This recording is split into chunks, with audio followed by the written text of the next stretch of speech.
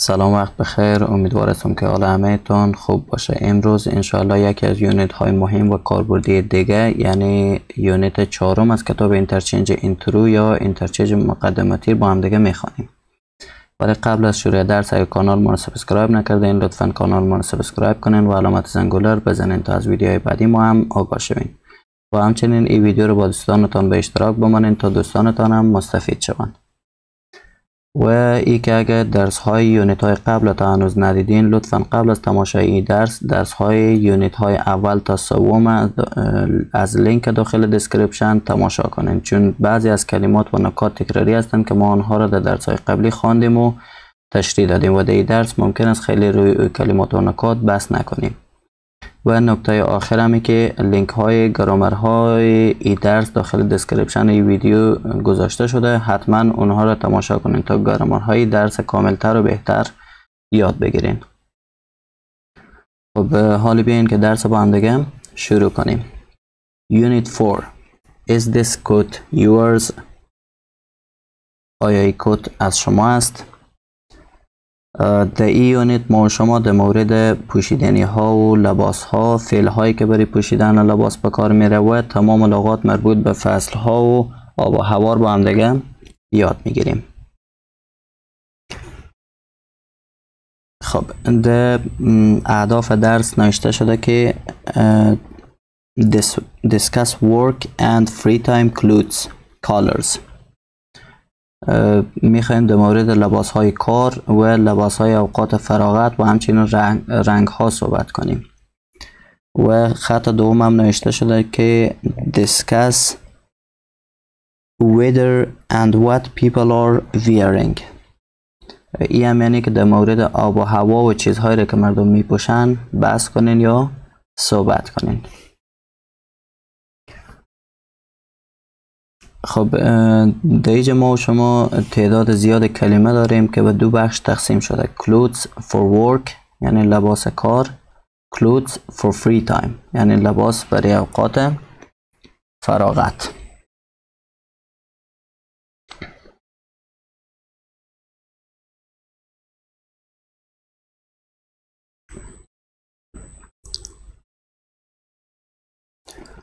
خب اول clothes for work میخونیم. من لغات میخونم، شما هم تلفظش گوش کنین و تکرار کنین که خوب در ذهنتان بشینه. جاکت یعنی کت.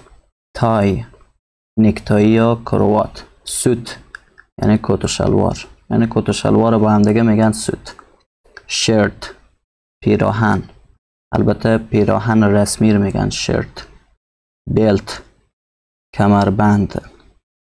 پنتس شلوار، که البته پنتس بیشتر به شلوارهای پارچه‌ای استفاده میشه.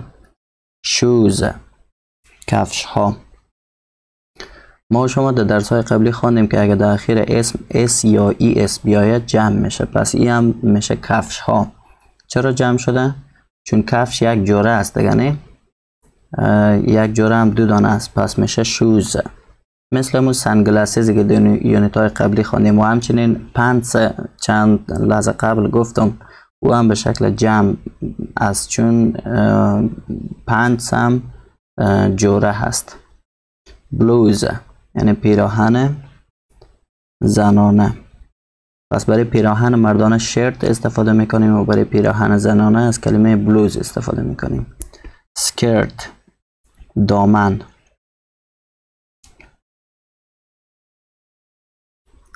رینکوت یعنی کت بارانی.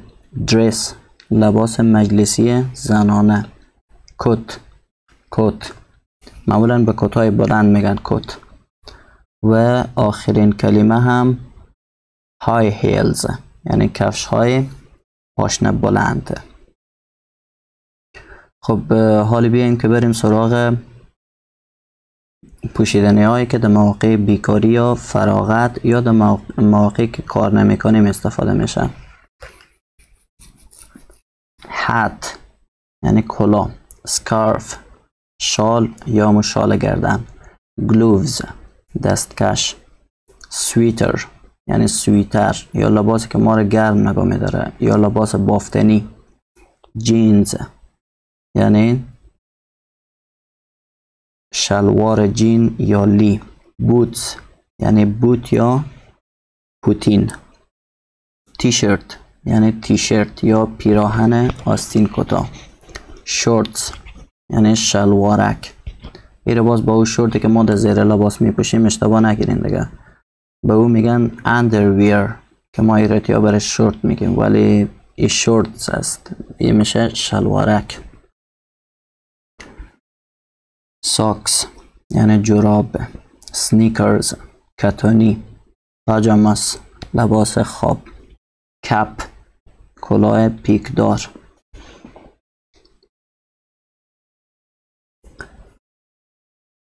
سویم سوت لباس شنا. حالا که معنی های کلمات فهمیدین، یک بار فایل صوتی هم تلفظی ها رو گوش کنین و خودتان هم تکرار کنین تا خوب تلفظشان یاد بگیرین.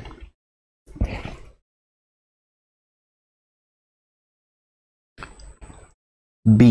Complete the chart with words from part A. جدول با کلمات پارت A تکمیل کنین. دیج 2 داریم. Clothes for warm weather لباس برای آب و هوای گرم. Clothes for cold weather لباس برای هوای سرد. شما باید نام های لباس ها و پوشیدنی هایی را که یاد گرفتین در این قسمت نوشته کنید. مثلا لباس هایی که برای هوای گرم هستن مثل تیشرت، شورتس، کپ. لباس هایی هم که برای هوای سرد هستن مثل هات، سویتر، سکارف. به این شکل اما لباس هایی که در هوای گرم استفاده میشن طرف چپ نوشته میکنین و لباس هایی که در هوای سرد استفاده میشن به طرف راست نوشته میکنین. C. Pair work. Look around the classroom. یعنی به صنفتان نگاه کنین. What clothes do you see? کدام لباس ها رو میبینین؟ Tell a partner. برای پارتنرتان بگوین. I see jeans, a sweater, boots and به می شکل میتونین جمله بسازین. خب صفحه 23 کتابتان بیارین. Speaking. Colors یعنی رنگ ها. در قسمت ما و شما رنگ ها رو یاد میگیریم.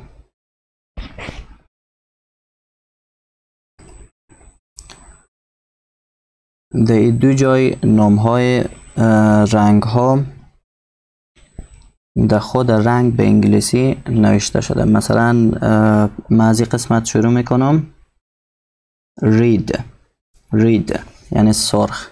pink صورتی. اورنج نارنجی.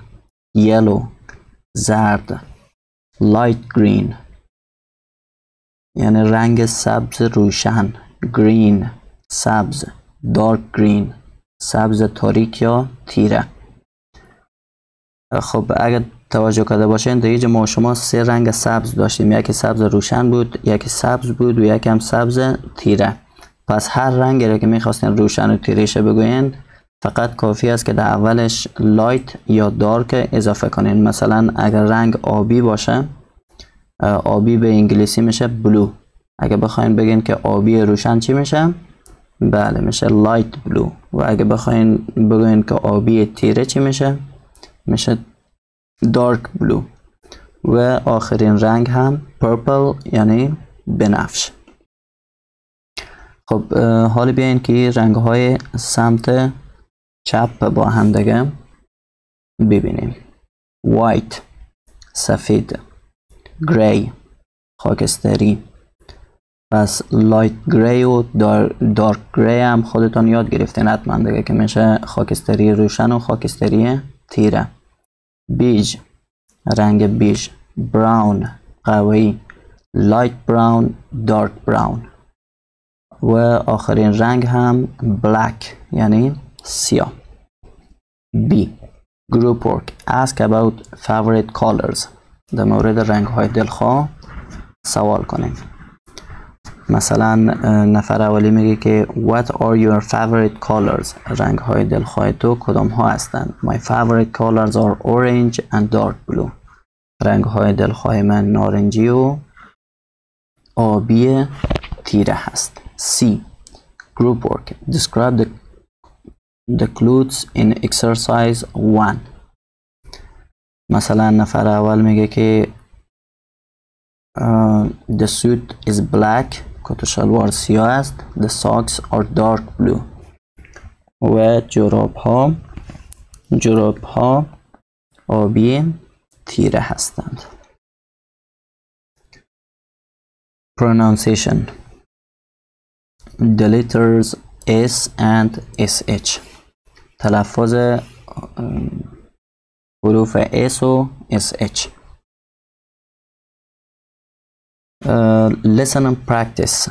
Notice the pronunciation of S and SH. یعنی به تلفظ حرف S و SH دقت کنین. خب دیگه هر سه کلمه بالایی S آواز سی نمیده، پس میشه suit, socks, swimsuit. و سه کلمه پایانی SH آواز شی نمیده، پس میشه shirt, shoes, shorts, shoes.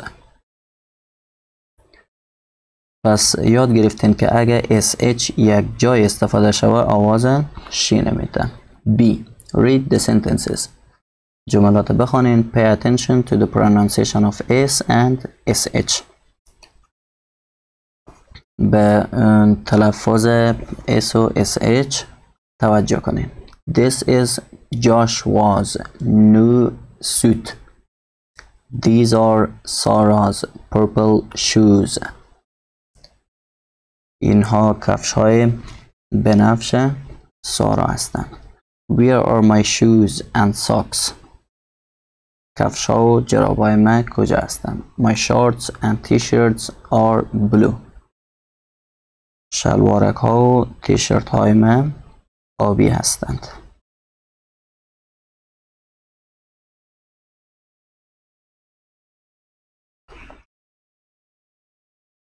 Four. Conversation. Whose jeans are these? شلوار جین های کی است اینها؟ یعنی اینا شلوار جین های چه کسی است؟ دیگه یک کانورسیشن است که با هم دیگه میخوانیم و میبینیم که چی گفته. اشلی میگه که Great, our clothes are dry. عالی است، لباس ما خشک شده. Hey, where is my new blues? بلوز جدید من کجا هست؟ What color is your blues? بلوز تو چی رنگ است؟ Is this yours? آیا ای از تو است؟ No. This blues is blue.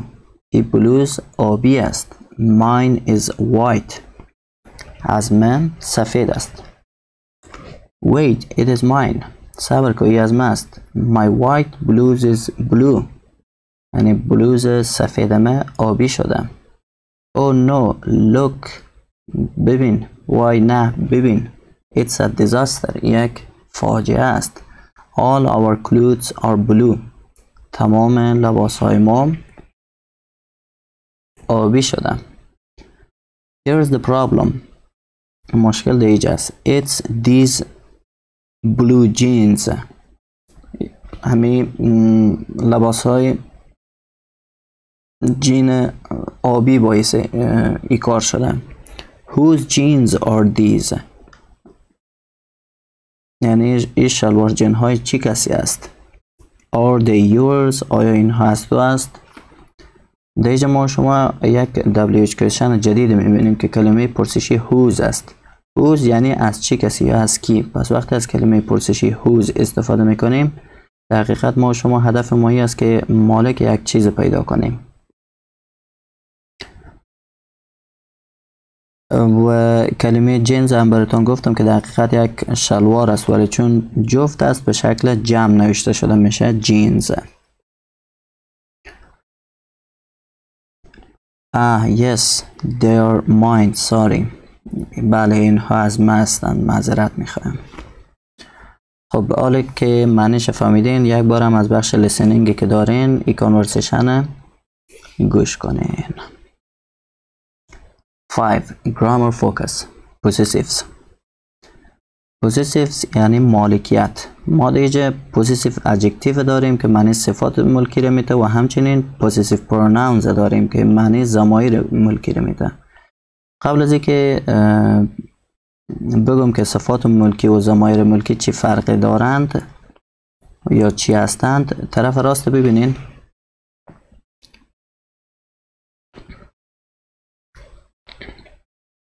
ما شما در یونیت های قبلی خواندیم که اگر یک آپاستروف اس به یک اسم بدیم اسم را مالک میکنه. مثل این مثال های ایجا جکس تای یعنی نیکتایی جک، میبینیم که آپاستروف اس به شکل اس تلفظ شده. تایلورز شوز یعنی کفش های تایلور دیجا آپاستروف اس به شکل زی تلفظ شده. و آخری هم الکسیز کوت که میشه کوت الکسیز دیجا هم امو اس آپاستروف اس به شکل ایز تلفظ شده. خب بیاین بریم روی گرامر. فرق بین صفات ملکی و ضمایر ملکی ده چی است؟ صفات ملکی اینها هستند: my, your, his, her, our, dear. و قانون صفات ملکی ای است که وقتی ما شما صفات ملکی را استفاده میکنیم حتما باید بعد از او یک اسم استفاده کنیم. مثل همین مثال خود کتابتان ببینین، گفته these are my shoes یا these are your shoes یا these are his shoes. میبینین که ما شما اول صفت ملکی را استفاده کردیم و بعد از اون اسم استفاده کردیم که همون shoes است. خب ضمایر ملکی هم اینها هستند: mine, yours, his, hers, ours, theirs. و وقتی ما شما ضمایر ملکی را استفاده میکنیم بعد از اون نباید اسم اضافه کنیم. مثلا اگه بگیم که these are mine shoes درست نیست. و همچنین اگه بخوایم که ما شما جواب یک WH کوئسشن به کودترین شکل ممکن بدیم از ضمایر ملکی استفاده میکنیم. مثلا اگه بگیم که whose book is this، شما خیلی راحت فقط میتونین بگوین که mine از من است. البته میتونین هم بگوین که that book is mine یا میتونین بگین که that is mine. ولی اگه با صفات ملکی جواب بدین باید بگوین که that is my book، یعنی بعد از صفات ملکی باید حتما اسم استفاده کنین. و نکته آخری هم در مورد صفات ملکی و ضمایر ملکی که حتما خودتان هم دقت کردین، از نظر شکل ظاهری به جز his بقیهشان از هم دیگه فرق دارن. ببینین صفت ملکی است my، ضمیر ملکی است mine، یا مثلا صفت ملکی است your، ضمیر ملکی است yours. البته فرقی هم که دارن فقط my و mine کاملا متفاوت هستند. بقیه ضمایر ملکی فقط یک اسم بیشتر از صفات ملکی دارند. A. Complete the conversation with the correct words in parentheses. یعنی مکالمات با کلمات درست داخل پرانتز تکمیل کنید. Then practice with a partner. در بین قوس ها دو کلمه داده که یکیش صفت ملکی است و یکیش ضمیر ملکی و ما شما باید نظر به جمله ببینیم که کدامش باید استفاده شود. بیاین که اولین تمرین با هم دیگه کار کنیم. گفته که this isn't my raincoat یا mine raincoat. اولی را خودش ما استفاده کرده. چرا؟ چون ما بعد از خانه خالی raincoat داریم، پس ما ضمیر ملکی را استفاده کرده نمیتونیم، چون گفتن که بعد از ضمیر ملکی اسم استفاده نمیشه، به همین خاطر باید ما استفاده کنیم. خب در ادامه گفته که is it باز خانه خالی آورده و در اخیر هم هیچ کلمه نیاورده. پس میفهمیم که در اینجا ما و شما از ضمیر ملکی استفاده میکنیم، چون هیچ اسم در اخیر نیامده که ما از صفت ملکی استفاده کنیم. پس میشه Is it yours؟ آیا ای از شما است؟ نفر دومی گفته که No, it's not mine. نه ای از من نیست. پس در اینجا هم mine استفاده میشه چون جمله کامل شده و بعد از او گفته که Ask Emma, maybe it's آیا در اینجا کدام اسم میبینین؟ نه خیر. پس از ضمیر ملکی استفاده میکنیم. پس میشه Ask Emma, maybe it's hers. خب حالا هم مثل همیشه ویدیو رو پاس کنین، شماره 2، 3 و 4 خودتان انجام بدین و بعد از بیاین ادامه ویدیو رو ببینین. خب حالا ما براتون جوابای درست میخوانم، شما چک کنین که درست کار کردین یا خیر. Hey, these aren't our sneakers. اینها کتانی های ما نیستند. You're right. Ours are our dear. راست میگی، از ما دوج است. Are these your gloves, Erin? آیا اینها دستکش های تو هستند ایرین؟ No, they aren't mine. Maybe they are Logan's. His gloves are gray. Number 4. Whose t-shirts are these? Are they Hilay's and Brad's? No, they aren't. They are not their t-shirts. Theirs are white, not blue. B. Class activity. Put one of your things in a box. یک از اشیاء خود داخل جعبه بمانید. Then choose a different thing from the box. بعد یک چیز متفاوت از داخل جعبه انتخاب کنید. Go around the class and find the owner. در دور صنفتان بروید و صاحبش پیدا کنید. مثلا نفر اولی میگه که Laura, are these sunglasses yours? Laura, آیا ای عینک های آفتابی از تو است؟ No, they are not mine. نه از من نیست. Maybe they are Junho's. شاید این از جونهو باشه. We, is this your pen? آیا قلم از تو است؟ Yes it is. بله هست. Listening. Her sneakers are purple. کتانی های آن خانم بنفش است. Listen to someone describe 6 people. به یک نفر که 6 نفر توصیف میکنه گوش کنین. Number the pictures from 1 to 6 in the order you hear them. تصاویر به ترتیبی که میشنوین از 1 تا 6 شماره گذاری کنین. خب این بخش لیسنینگ هم مثل بقیه بخش های لیسنینگ ویدیو رو اول پاس کنین، خودتان لیسنینگ گوش کنین و این بخش لیسنینگ کار کنین. بعد از بیاین و ادامه ویدیو رو ببینین.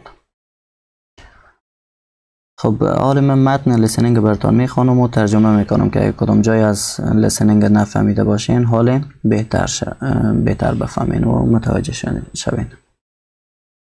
اناونسر یا مو اعلام کننده میگه که Welcome to Fashion Week Fashion. به Fashion Week خوش آمدین. Let's see some cool fashion. بیاین که بعضی مدهای خوب ببینین. Number 1 is in a beautiful black blouse. شماره یک بلوز سیاه مقبول است. Her skirt is blue. دامنش آبی است. And her black high heels are from Italy. و کفش های پاشنه بلندش از ایتالیا است. Thank you number 1. تشکر شماره 1. And here is number 2. حالا دوباره number 2 میگم. Her skirt is black. دامنش سیاه است. Her blouse is blue. بلوزش آبی است. And her blue high heels are Japanese. و کفش های پاشنه بلند آبیش ژاپنی است. looking good خوب به نظر میسه. say hello to number 3 به شماره 3 سلام کنین. his suit is light gray کت شلوارش خاکستری روشن است. his tie is dark green نکتایی کرواتش سبز تیره است. and his shoes are brown و کفشایش قهوه‌ای است. now for number 4 handsome in a dark gray suit برای شماره 4 در یک کت شلوار خاکستری تیره مقبول به نظر می رسد. he has a light green tie و یک نکتایی روشن سبز داره. and his shoes are black و کفشایش سیاه است. well done. let's welcome number 5 بیاین که به شماره 5 خوش آمد بگیم. her cap is green کلاهش سبز است. and she has a beige jacket و یک جاکت رنگ بیج داره. her jeans are blue شلوار جین هایش آبی است. and her sneakers are purple و کتونیایش بنفش است. very nice خیلی مقبول. last up is pretty number 6 with purple sneakers and blue jeans و آخرین شماره هم با سنیکر بنفش و شلوار جین های آبی است. her jacket is dark brown جاکتش قهوه‌ای تیره است. and her cap is red و کلاهش سرخ است. wonderful number 6. خب حال جوابای لیسنینگا رو ما براتون میخوانم. شما هم چک کنین که آیا درست کار کردین یا خیر. شماره اول خودش کار کرده بود میشد سارا. شماره دوم میشه آماندا. شماره سوم میشه کایلی. شماره 4 میشه کودی. شماره 5 میشه الیشیا و شماره 6 میشه اندریا. pair work. now talk about the people.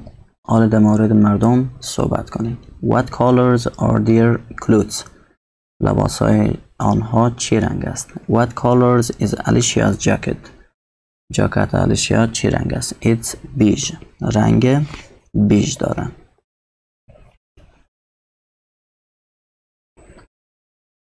snapshot. listen and practice یعنی گوش کنین و تمرین کنین.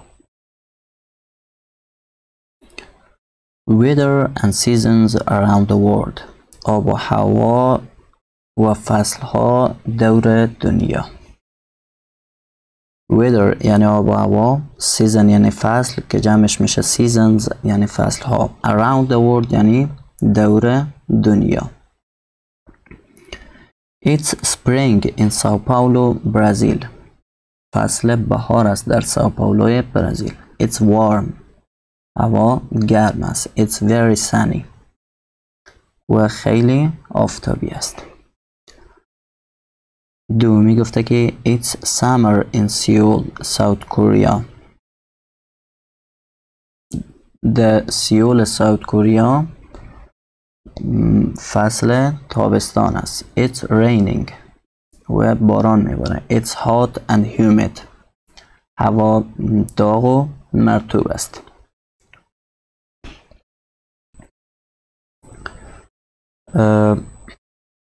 warm که چند لحظه پیش خواندیم warm یعنی گرم. hot میشه داغ تقریبا میشه داغ. خب تصویر شماره 3 it's fall in Chicago in the United States فصل خزان است در شیکاگوی ایالات متحده.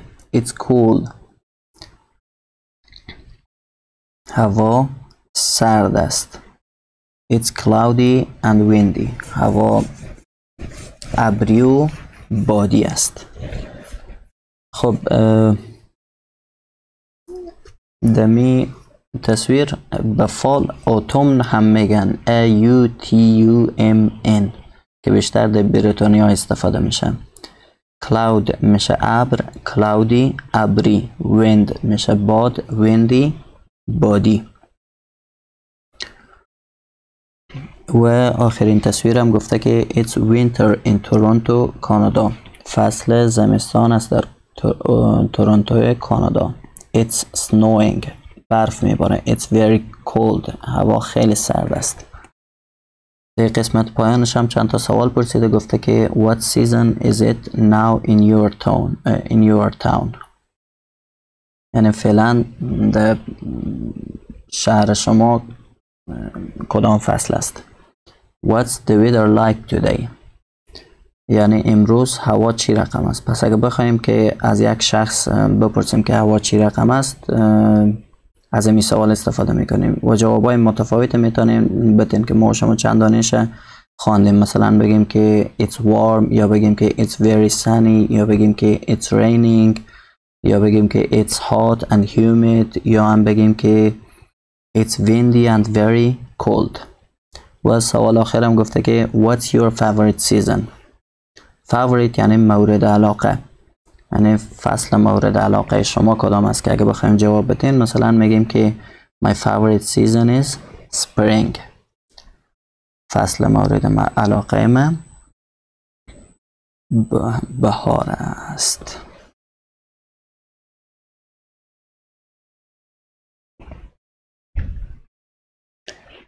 Eight. Conversation. Are you wearing your gloves? آیا دستکشایت پوشیدی یا آیا دستکشایت دستت است؟ یک کانورسیشن بین اشلی و جسیکا است که با هم دیگه متنش میخوانیم و ترجمه میکنیم. اشلی گفته که oh no وای نه. What's the matter? What's the matter یعنی چی شده یا موضوع چی است. It's snowing.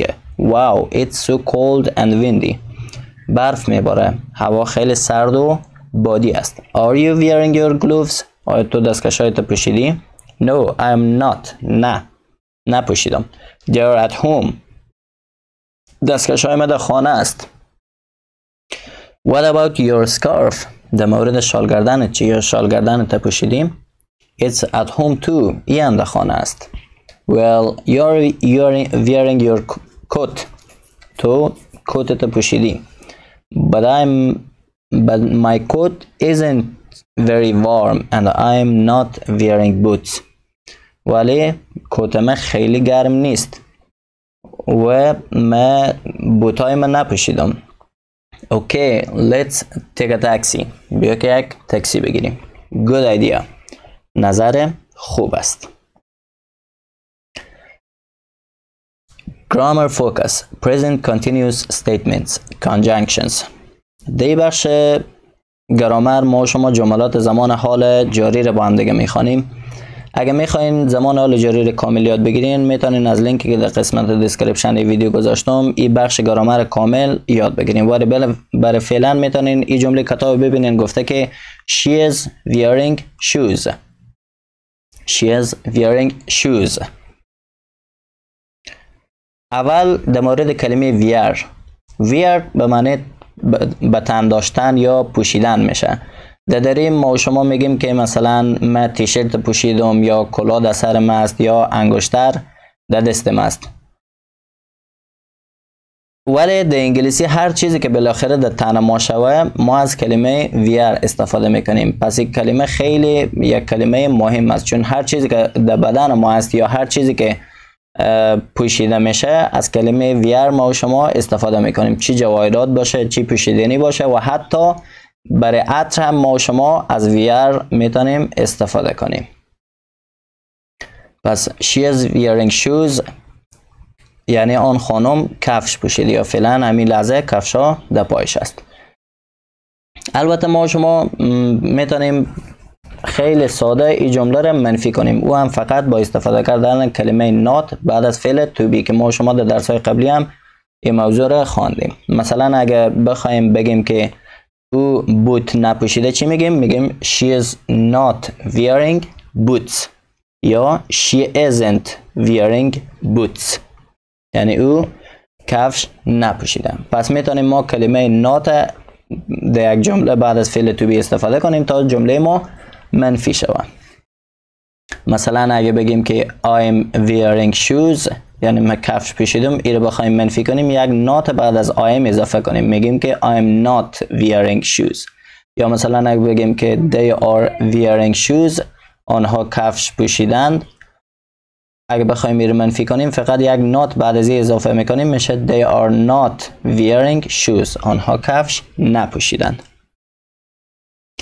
در قسمت پایان هم ببینین یک جمله نوشته کرده که گفته it's snowing یعنی برف میباره. معمولا ما و شما برای آب و هوا از کلمه it استفاده میکنیم. مثلا اگه بخوایم بگیم که آب و هوا ابری است میگیم it's cloudy. پس کلمه it در اینجا مربوط به آب و هوا میشه که بعدا با هم دیگه استفاده بیشتر کلمه it یاد میگیریم. این را هم اگه بخوایم منفی کنیم ما و شما چی میگیم؟ مثلا it's snowing اگه بخوایم منفی کنیم یک not بعد از it's اضافه میکنیم، میگیم it's not snowing یا برف نمیباره، یا it isn't raining برف نمیباره، باران نمیباره، معذرت. خب این قسمت بعدی هم conjunctions. آخرین گرامر این بخش هم مربوط به حرف ربط میشه که سه دانه را در اینجا آورده. اولین حرف ربط and هست که دو جمله یکسان با هم دیگه وصل میکنه. مثلا اگه بخوایم بگیم که برف میباره و هوا بادی است میگیم که it's snowing and it's windy. دو کلمه یکسان که snowing و windy هست با هم دیگه وصل کرد. پس کلمه and برای از استفاده میشه که دو جمله مثبت یا دو جمله منفی را با هم دیگه ربط بده یا وصل کنه. but دومین حرف ربطی که داریم but هست. but یک حرف ربطی است که دو جمله متضاد با هم دیگه وصل میکنه. مثلا اگه بخوایم بگیم که آب و هوا آفتابی است اما سرد است، به انگلیسی میشه it's sunny but it's cold. پس دو کلمه متضاد که یکی آفتاب است و یکی سرد هست با هم دیگه ربط داد. و آخرین کلمه هم so هست که دری میشه پس یا در نتیجه. پس این جمله کتابی که نوشته it's windy so it's very cold. هوا بادی است پس آب و هوا خیلی سرد است. پس اگر از یک بخش جمله یک نتیجه رو بگیریم و در جمله بعدی بیان کنیم از کلمه so استفاده میکنیم. مثلا می جمله که امیال خواندیم گفتیم که وقتی آب و هوا بادی باشه پس ما و شما این نتیجه رو میگیریم که هوا سرد است. به همون خاطر از کلمه so استفاده کردیم. Part A. Complete these sentences from a travel show on TV. Then compare with a partner. این جملاتی که از یک نمایش سفر تلویزیونی هست کامل کنین، بعد از او با یک پارتنرتان مقایسه کنین. اولی رو ما برای شما کار میکنم. گفته که My name is Daily Jones. I am wearing a new gray suit. نام من دیلان جونز است. من یک کت و شلوار خاکستری جدید پوشیدم. I am wearing new black shoes too. بعد از اون میشه It's raining but I am not wearing a raincoat. دیگه چون از کلمه but استفاده کردیم گفتیم که ما شما وقتی بخوایم دو کلمات متضاد با هم دیگه ربط بدیم از کلمه but استفاده میکنیم. پس به مون خاطر گفتیم که I am not wearing a raincoat. ویدیو رو پاس کنین، شماره 2، 3 و 4 خودتان انجام بدین و بعد از بیاین ادامه ویدیو رو ببینین. Number 2. It's very hot and sunny today. هوا امروز خیلی گرم و آفتابی است. Michael is wearing light blue shorts and white sneakers. مایکل شلوارک‌های آبی روشن و کتانی‌های سفید پوشیده. He is wearing a white t-shirt. او یک تیشرت سفید پوشیده. But he isn't wearing a cap. اما او کلاه نپوشیده. دیگه جمله منفی شده، به ما خاطر ما گفتیم که he isn't wearing a cap.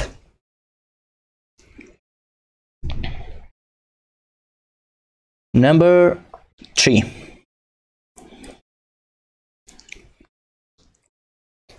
Adriana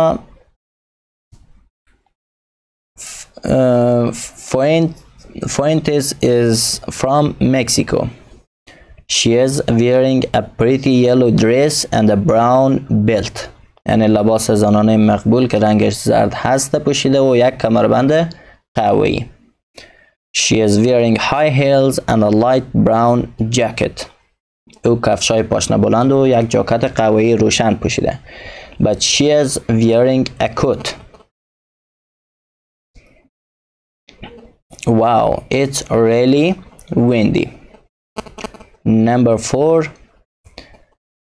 He-sun and Konwo are here with me today.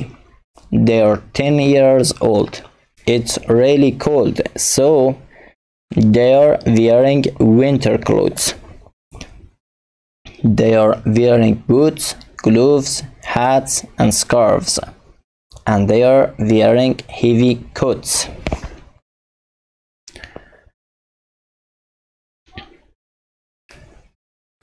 گرامر بعدی گفته که present continuous yes no questions. این گرامر ما شما قبلا کار کردیم و گفتیم که برای سوال کردن این جملات ما شما فقط افعال تو بی در اول جمله میاریم و برای منفی کردن جملات هم کافی است که ما شما کلمه نات بعد از فعل تو بی استفاده کنیم. مثلا جمله اولی رو ببینین، گفته که are you wearing gloves؟ آیا دستکش پوشیدی؟ Yes I am. No I am not. که میبینین فعل تو بی در اول جمله آورده و در اینجا هم ایره اگه بخوایم منفی کنیم نات بعد از فعل تو بی آورده. Is she wearing boots? Yes she is. No she is not. Or no she isn't. Are they wearing sunglasses? Yes they are. No they aren't. Or no they are not. B. Pair work. Ask and answer these questions about the people in part A. سوال کنین و جواب بدین این سوال ها را در مورد اشخاص پارت A. A. Is Dylan wearing a gray suit? آیا دیلان یک کت شلوار خاکستری پوشیده؟ 2. Is he wearing a raincoat? آیا کت بارانی پوشیده؟ Is he wearing black shoes? آیا کفشای سیاه پوشیده؟ Is Michael wearing jeans? آیا شلوار جین پوشیده؟ Is he wearing a t-shirt? آیا تیشرت پوشیده؟ Is he wearing a cap? آیا کلاه پوشیده؟ Is Adriana wearing a skirt? آیا دامن پوشیده؟ Is she wearing a jacket? آیا جاکت پوشیده؟ Is she wearing high heels؟ آیا کفشای پاشنه بلند پوشیده؟ Are he-sun and Konwo wearing swimsuits؟ آیا این دو نفر لباس های شنا پوشیدند؟ Are they wearing gloves and hats؟ آیا دستکش و کلاه پوشیدند؟ swimsuits لباس شنا می شد. Are they wearing sneakers؟ یه هم ازی. در این قسمت هم یک نکته را گفته که adjective plus noun. مثلا my suit is black. I am wearing a black suit. black یا سیاه میشه، سوت هم کت شلوار میشد. black یک صفت میشه، سوت هم یک اسم میشه. C. Write 4 more questions about the people in part A. 4 سوال دیگه در مورد اشخاص پارت A نوشته کنین. Then ask a partner the questions. بعضی از پارتنرتان سوال ها را بپرسین.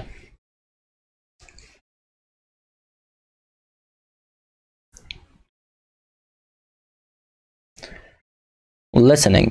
You look great in pink. تو در لباس صورتی عالی به نظر می رسی. A. Listen. What are their names? گوش کنین اسمای اینها چی است. Write the names. Brittany, Ryan, John, Robert, Kayla and Amber in the correct boxes. به listening گوش میکنین و بعد از او نظر به او چیزایی که در listening میگه مشخصات از اینا رو میته. نظر به او مشخصاتی که میته نامهایشان در این باکس ها نوشته میکنین. خب من متن listening بر شما میخوانم. شما هم البته مطمئن شوین که قبل از اینکه متن listening ببینین خودتان حتما listening گوش کرده باشین. جان میگه Hi Kayla, great to see you. از دیدنت خوشحال شدم. Hi John, that's a beautiful dress. یک لباس مقبول است. You look great in pink. تو در لباس صورتی عالی به نظر میرسی. Thanks, تشکر. You look good too. تو هم خوب به نظر میرسی. Your brown jacket is really nice. جاکت قهوه‌ای تو خیلی مقبول است. And that's a cool cap. یک کلاه خوبی است. Thanks, تشکر. So who is here? دیجه کی است؟ Let's see. بیا که ببینیم. Well, there is Ryan. ریان هست دیجه. He is really nice. واقعا مقبول است. Where is Ryan? ریان کجاست؟ He is over there. دوجاست. He is wearing black jeans and a light green t-shirt. شلوار جین سیاه پوشیده و یک تیشرت سبز روشن. خب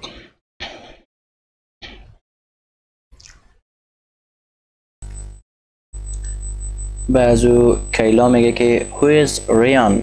Wait. ریان با کی است؟ جان میگه که The woman in the orange blues and white skirt. خانمی که بلوز نارنجی و دامن سفید داره. That's Amber. او امبر است. Amber یعنی امبر کی است دیگه؟ Yeah, she is very funny. She is friends with Robert. او با رابرت دوست است. Where's Robert? Robert کجاست؟ He is wearing a shirt and tie. او یک شرت و نکتایی پوشیده. He is talking to Brittany. او با بریتانی صحبت میکنه. She is wearing.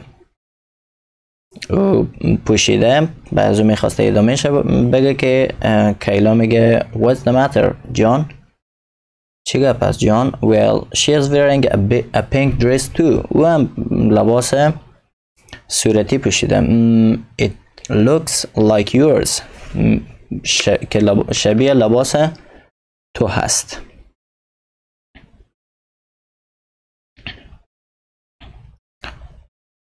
خب نظر به این listening که گوش کردین این بخش خودتان کار کنین.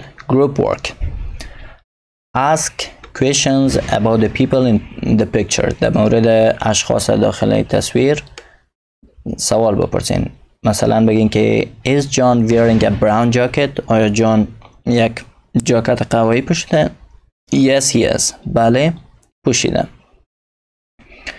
Is he wearing a cap? آیا کپ یا کلاه پوشیده؟ به می شکل میتونین سوال بسازین. C. Group work. Write 5 questions about your classmates. 5 جمله در مورد صنفی هایتان بسازین. Then ask and answer the questions. بعد از او سوال کنین و به سوالات جواب بدین. مثلا بگین که Are Maria and Bruno wearing jeans? Is Bruno wearing a red t-shirt? به می شکل میتونین سوال بسازین.